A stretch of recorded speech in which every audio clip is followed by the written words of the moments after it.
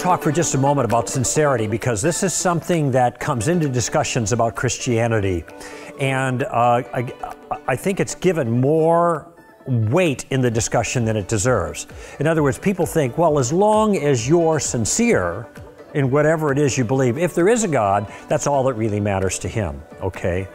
And why wouldn't sincerity matter to God? And my answer is because sincerity matters almost in nothing in life. You see, sir, when you give a sincere apology and the person you are apologizing to forgives you, not only does it show good on your character, it also shows that you're willing to understand that you've made a mistake, and you're willing to change as to, you know, not make the same mistake again. Sincerity matters in almost anything you do. Hell, I've heard people complain that some things don't sound sincere enough.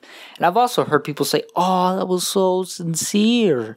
He was so sincere when he apologized. I forgive." Are you telling me that if anyone does anything bad and sincerely apologizes for it and never makes the same mistake again, you don't forgive them?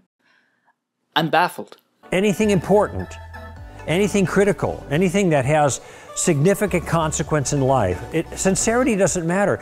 People are sincerely deluded all the time, make massive mistakes in life, and they're very sincere, but they're wrong, and there are devastating consequences. And the fact that they were sincere saved them not one whit.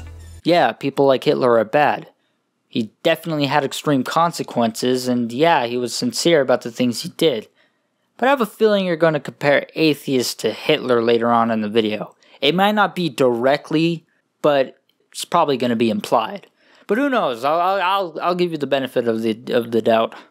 I was just reading this morning in John chapter 4. The ones who want to worship God must worship in spirit and in truth. I mean, the issue of God is the most important issue anyone can discuss. Not to me. I don't believe in God, so who cares? The reason I make videos in the first place is to show that atheists aren't immoral and that we're people too. And that's the most important issue to me. I don't care about, you know, God. There are all kinds of sincere beliefs that take people in all kinds of different directions. That doesn't mean that disqualifies their conduct, their sin, their rebellion, whatever. Yeah, I get your point. Just because people believe sincerely that some races are superior to others doesn't make it right. Yeah, I get your point. Rebellion, though? I don't know about that. You're kind of losing me, buddy. When it comes to the critical issues of life, I mean, just think of medicine, for example. You can have all kinds of sincere beliefs about bad medicine, and you're not going to get better. This is why Paul, in Romans chapter 10, says this of the Jews. He says, "I bear them witness that they have a zeal for God, but it's not in accordance with knowledge.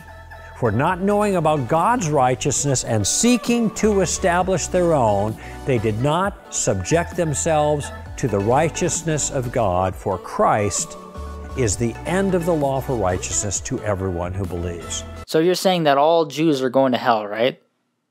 They don't believe in your particular side. They believe theirs. That means that they're wrong and they're going to hell, right? So if I was born in a Jewish family that celebrated Hanukkah and you know, stuff like that, I'm going to hell even though I was born in the beliefs that I currently hold.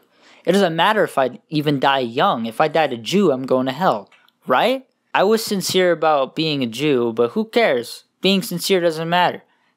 Down into the eternal punishment I go. Do you see the problem here? So Paul says there at the beginning of that chapter that, well, here's a group of people that really are zealous for God, but they're getting it all wrong. Yeah, fuck that entire group of people and fuck everyone else. We're the right ones. We follow God correctly. In your face. Why? Well, there's complex reasons why, but the important point here is he makes it clear that sincerity doesn't matter. Oh, you're not going to explain it because it's too complex. Get the fuck out of here. Now, if you're willing to go along with the idea that no, God is going to be fine with the sincere person, what you're going to have to come up with is a good justification for that, and it cannot be just wishful thinking. Yes, come up with a reason why my wishful thinking is wrong, but make sure you don't use wishful thinking. Okay? Find a text. Find a document. Find a place where God Himself, in some authoritative way, says all you need to do is be sincere, and it doesn't matter where you go, what you believe, how you live. Sincerity is the real deal. But you're not going to find that, not in the Bible.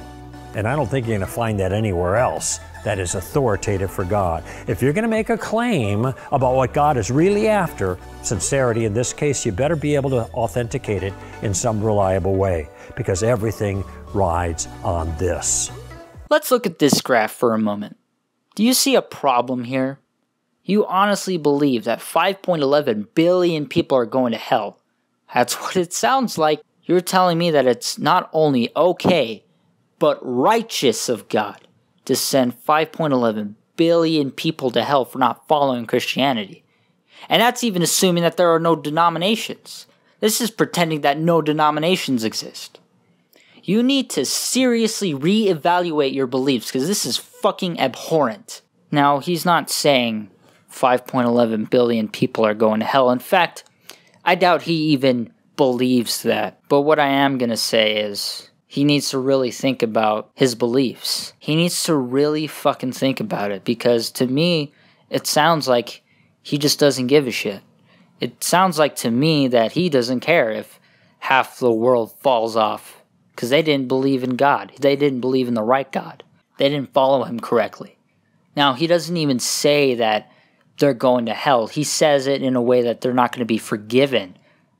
They won't be accepted, which basically means they're going to hell.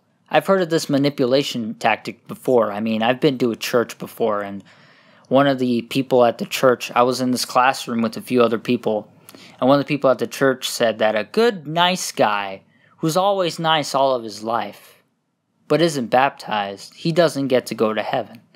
But somebody who's kind of mean and bad, but he got baptized, he went to heaven. Why is that? And of course I responded with, because the nice guy, he didn't get baptized. And then the dude's like, bingo. You see, he didn't say that the nice guy was going to go to hell, but it was implied. And that was the first thing that popped into my mind too. That's how they get to you. They don't say it specifically because it sounds bad. They imply it. They want you to think about it and come to the conclusion yourself so that it reinforces itself in your brain. That's why people like this bother me. Okay, well, hope you guys enjoyed the video. Please like if you did. And yeah, that's pretty much it. Bye-bye.